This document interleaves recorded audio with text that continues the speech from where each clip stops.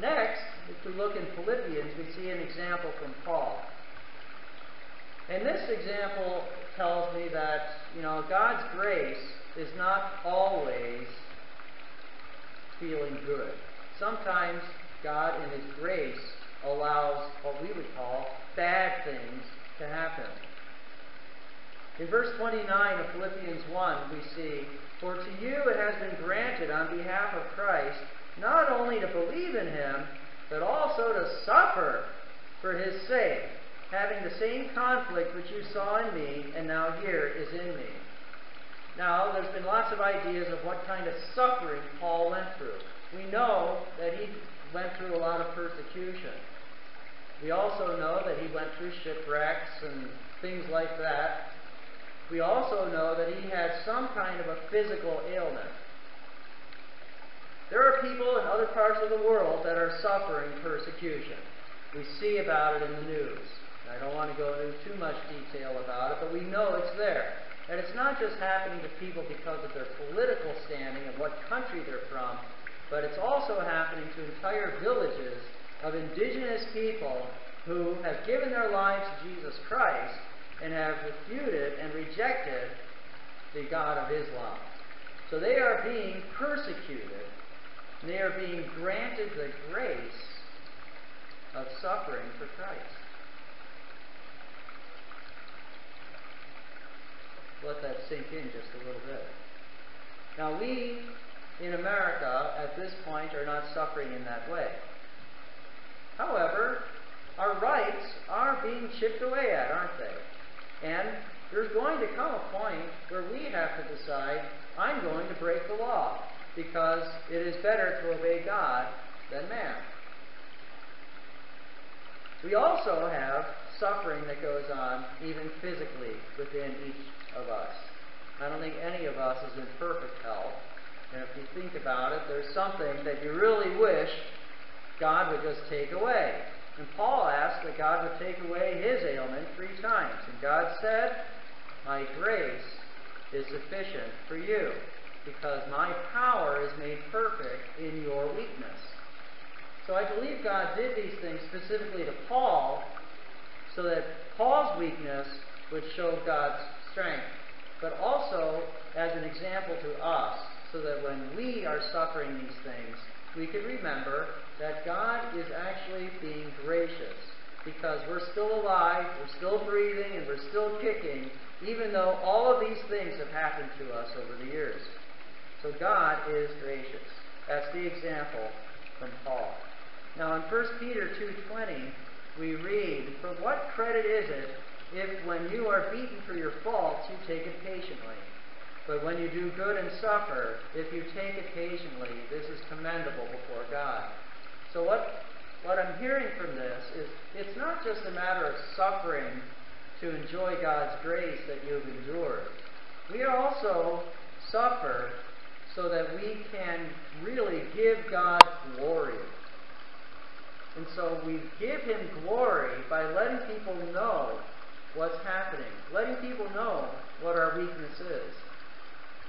Unfortunately, we like to put on our masks, don't we? We don't want to share our weakness with other people because, well, they might think differently of us. But God wants us to be transparent with one another, so that we really can bear one another's burdens, so that we can show the love of Christ to one another, so that we can pray for one another, and ultimately so that God can be glorified in this body. But if we continue to suffer without giving Him glory, then that suffering doesn't have its full benefit in terms of glorifying God. The third example that I saw in our 3 passages was found in John chapter 8. And this is a famous story of the prostitute. We don't know if she was a prostitute or not. We honestly don't know anything about this woman. We know that she was caught in a sinful act. An act that takes 2. And for whatever reason, they decided not to bring in the guy. I wonder if the guy was standing there in their midst, ready to throw a stone. I don't know. But I find it interesting. But here she was, standing accused. And Jesus, of course, said to them, "Whoever is without sin can cast the first stone." We know that nobody is without sin, and so they all left. And Jesus was left alone, and the woman standing in the midst. When Jesus had raised himself up and saw no one but the woman, he said to her, "Woman, where are your accusers? Has no one condemned you?" And she said, "No one, Lord." And Jesus said to her, "Neither do I condemn you. Go and sin no more." So the lesson that I see from this passage is that grace is not simply to forgive us of sin. Grace is supposed to transform us. It's supposed to cause us to go and sin no more. In 1 Peter 1, verses 13 to 16, we read, "Therefore, gird up your loins of your mind, be sober, and rest your hope fully upon the grace that is to be brought to you at the revelation of Jesus Christ.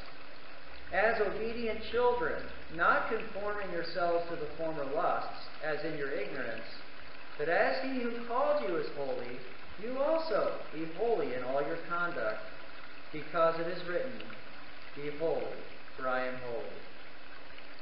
And for whatever reason, I have that slide there twice, so you can click twice. So how do we respond to the grace of God? As I look at the three passages, there are four responses that I saw in these passages. So the first response is repentance. Remember that Ezekiel 33:11 passage? God does not delight in the death of the wicked, therefore turn. Repent. He wants us to repent. In 2 Corinthians 6:2, the apostle says, "Behold, now is the day of salvation. Now is the accepted time." So this is not something you want to think about. This is something you want to do. You want to turn away from your wickedness. You have to understand that when Jesus died on the cross, he did it for you. He didn't just do it. He did it for you. He did it for me. And until we recognize just how sinful we are, we won't be able to understand just how gracious God is. Secondly, we should foster an attitude of gratitude. In 1 Thessalonians 5:18, the apostle says, "In everything give thanks, because this is the will of God in Christ Jesus concerning you."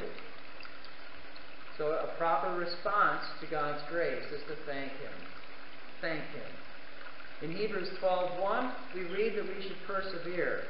And this is an interesting passage. I'm going to go ahead and read it because I don't remember exactly how it goes. But it talks about how we have a cloud of witnesses, and they are cheering us on. The cloud of witnesses, of course, are the people that have gone before us in the faith. He says, "Therefore we also, since we are surrounded by so great a cloud of witnesses, let us lay aside every weight and the sin which so easily ensnares us, and let us run with endurance the race that is set before us." Endurance and perseverance are things that we do because we need to finish. We want to finish well. Sometimes we'll try something and it doesn't work, and we think, "Well, I'll never try that again." But that's not the way the Christian walk is supposed to be. We're supposed to get back up. We're supposed to keep putting one foot in front of the other. And if we do fall, well, we've got to scrape the dirt off of our knees. And we need to keep on going. That's what perseverance is all about. And then finally, transformation is what we are supposed to allow God to do in our lives as a result of the grace that He's given to us. He didn't save us so that we could just keep on sinning. He saved us so that we could be different, so that we can live a life that's holy. Romans 12:2 says, "Do not be conformed to the world." Now, we can look at the world and think about what the world is like. And we know what the world is like.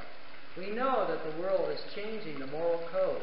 They're saying that different things that used to be wrong are now right. And those people that thought those things were wrong are now narrow-minded. And that that can have to do with sexual relations. It can do with ethics, integrity, gambling, excessive use of alcohol. I mean, all of these things are now looked upon favorably because everybody's doing it.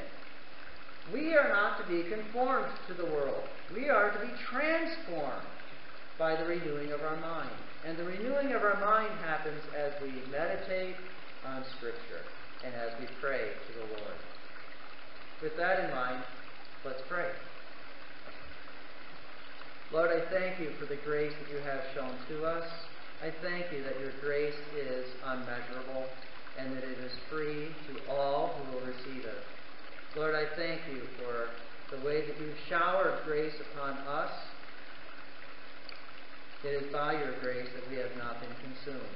This little church still stands 150 years after it started, and it is still filled with people who love you.